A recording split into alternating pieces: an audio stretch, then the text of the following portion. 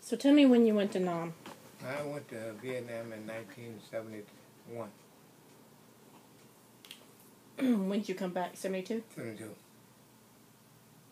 You remember what months I think it was March. that you come back? Yeah, and I left in March. Okay. You were with the Army? That was with the Army.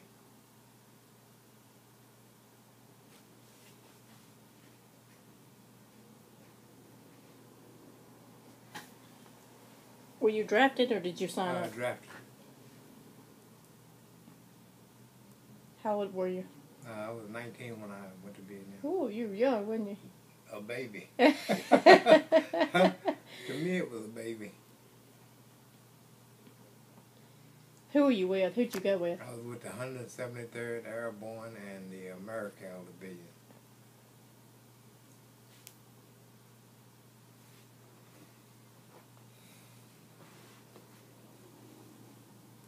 What was your MOS? I was 11 Bravo. 11B. 11B. Is that what you stayed the entire time? Uh-huh. That's an infantryman.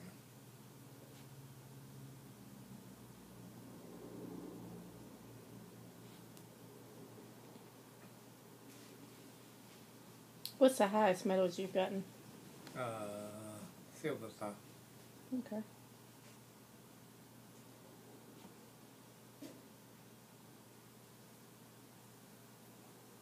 Any Purple Hearts or any of that? Yeah, Purple Heart, yeah. 1, 2? One.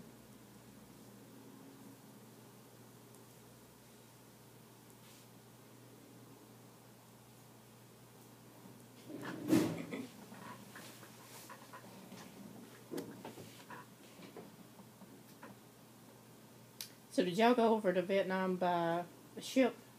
Plane. Plane.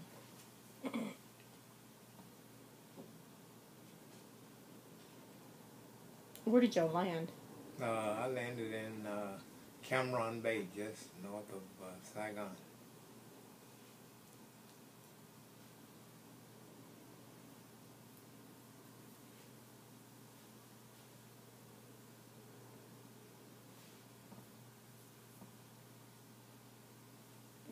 What was your first impression of Vietnam when you got off the plane? Well, Vietnam was it was a tropical, like a tropical land to me, a tropical visitation country.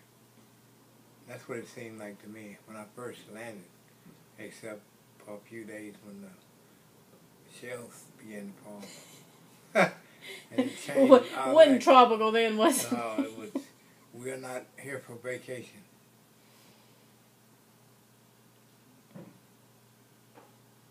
What was your first encounter with the VCs? My first encounter was not direct, it was indirect. When they fired on the in-processing center that I was in, they shelled it with rockets.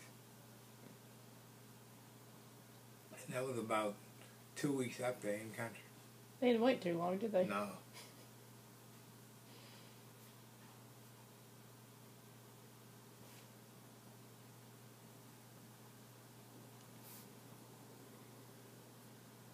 What was your first direct contact with them? My direct contact with them was about after, I would say about 5 months in country. And we had one of our posts almost overran. Did they attack you? Yeah.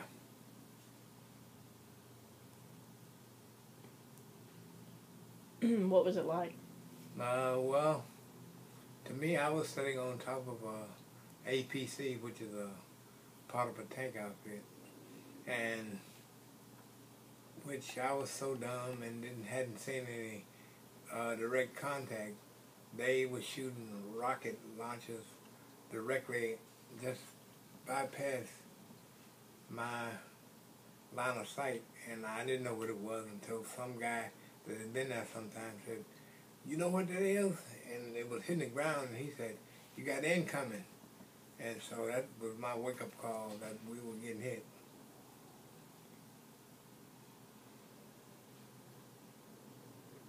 How'd you feel when you realized that you were getting hit?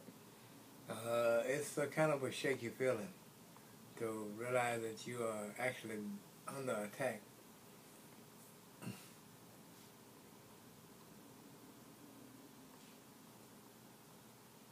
Because you start to, automatically, thoughts start to run through your mind. Why am I, you know, under all of this oppressed action here?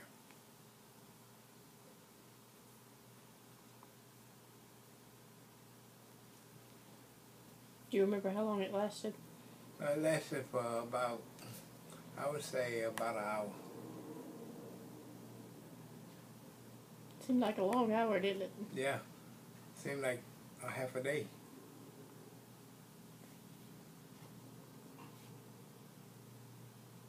So when it was over, what did it look like around camp? Well, everything, it looked like it was a different picture from what you seen prior to the attack. Everything was in place, in order. And after the attack, it was all shambles. You had fires everywhere. You had tanks on fire, armored personnel carriers on fire, and people wounded, and a lot of noise and chaos.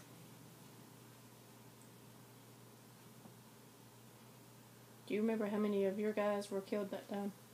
I think it was about 10 guys got killed in that attack. You remember how many VCs? No. That's the thing about it. You You never don't got keep any count. You never get any counts of the BC because they You don't care? They use the police their bodies up. They did a good policing job.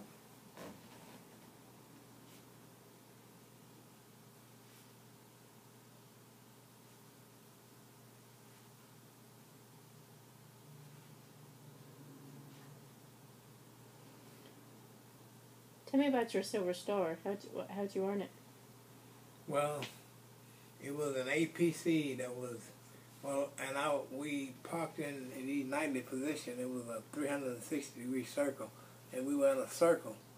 And one of the tracks had mortar rounds and so forth on it. And so what I did, I was just more or less ran up to that track and got in the driver compartment and moved it out of the line of the other tracks and moved it out of firing position. And so that was one of the reasons I think I got it.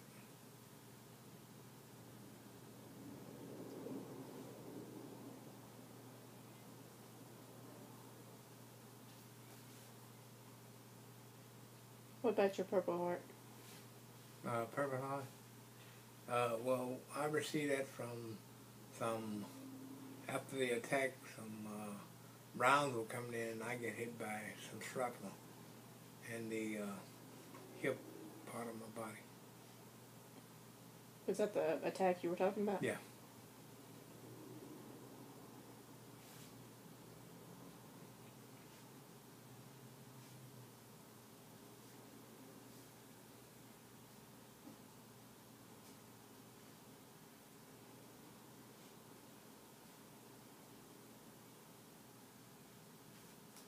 Is that the only time you guys were attacked? Maybe two and a half other times.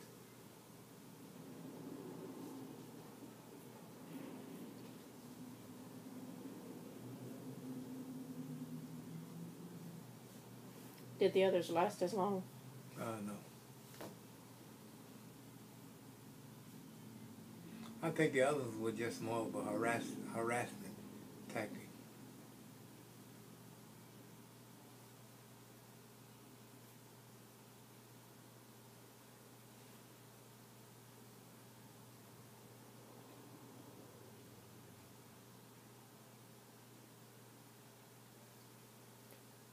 Do you have any problems with your hips or anything now because of the shrapnel? No, I don't. Although I am drawing disability, but it's not from combat wounds. Hmm. Is it from any of your service? Oh, no.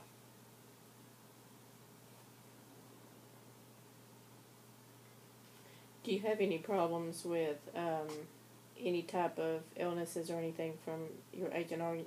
You were exposed to Agent Orange, I'm assuming. I was, but I'm trying to get that disability, add to my disability, but I haven't had any success with it. What kind of problems do you have to that? Agent Orange has such strange type. I think it's more or less leading on to diabetes with me. I think that's one of the problems.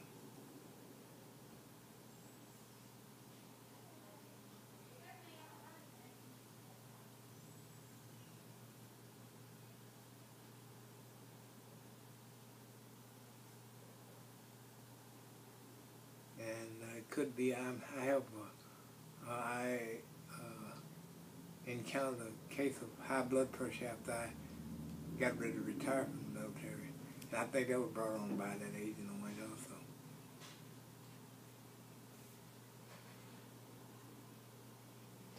Yeah, that almost became a daily exposure almost for Yeah, you guys. it was.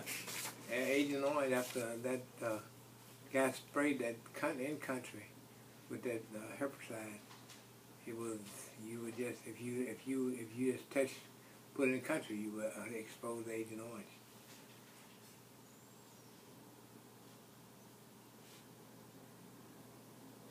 Yeah, but they told you guys that it wasn't harmful. Oh, they said no, and that's what they told us. It won't hurt you. It won't bother you. It's to help kill the weeds. Yeah, sure. Help kill everybody. The weeds and us. Mm-hmm.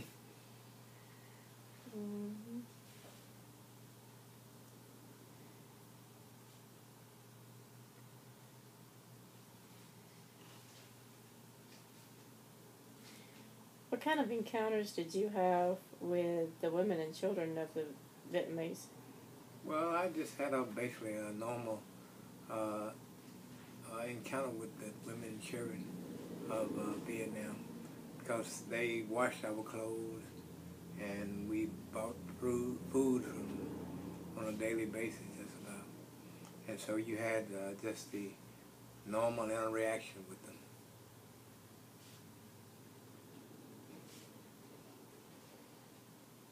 You hear a lot of Vietnam vets talk about how starved looking they were because of the VCs. Did you get that impression? Not really, not the one we were around.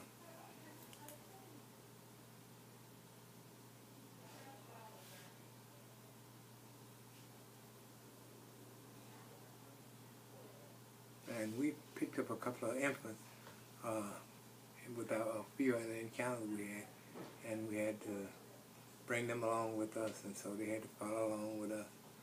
And that was kind of not normal, you know, hauling around an infant. What you end up doing with them? We ended up turning them over to some Red Cross agency.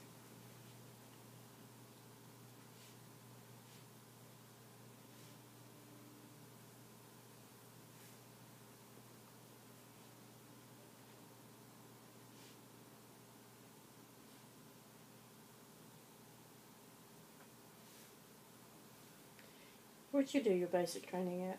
Fort Polk, Louisiana. Where'd you do your AIT? Fort Polk, Louisiana. Didn't go very far, did you? No, right up the street. Pick up your stuff, Mr. Polk, and we're going to walk you right up the road.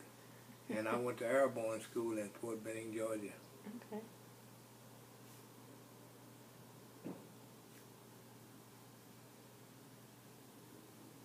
Did you ever go to any specialized Vietnam training?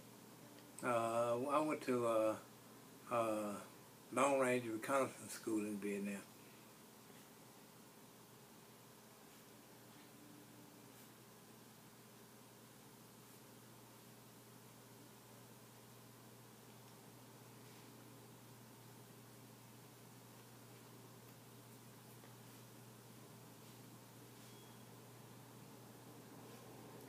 So what was an average day like for you over there? Well, to me it was a strenuous day from